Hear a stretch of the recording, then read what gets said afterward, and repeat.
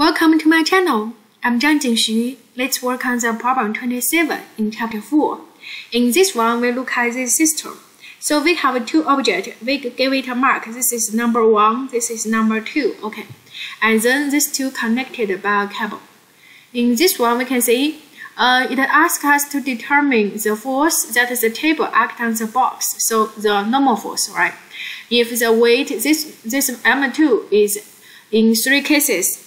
30 newtons, 60 newtons, and 90 newtons. The first thing I suggest you is do the force analysis. So first one, we look at the number 1. For number 1, the force acting on it must be gravity. It is given the weight, right?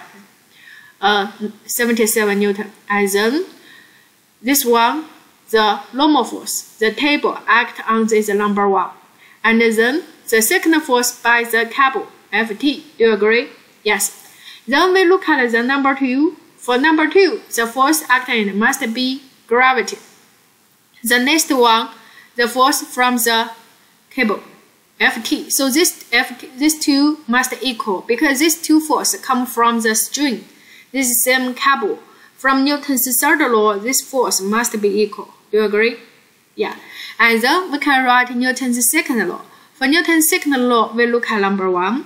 So we can say Ft plus F1 minus m, the gravity m1g equals 0 because this system keeps stationary, so acceleration is 0. The number 2, we look at it, we say Ft minus m2g equals 0. Agree? And Ft are equal. Therefore, we can get the normal force. The table act on the number 1 is m1g minus m2g, and then we are done.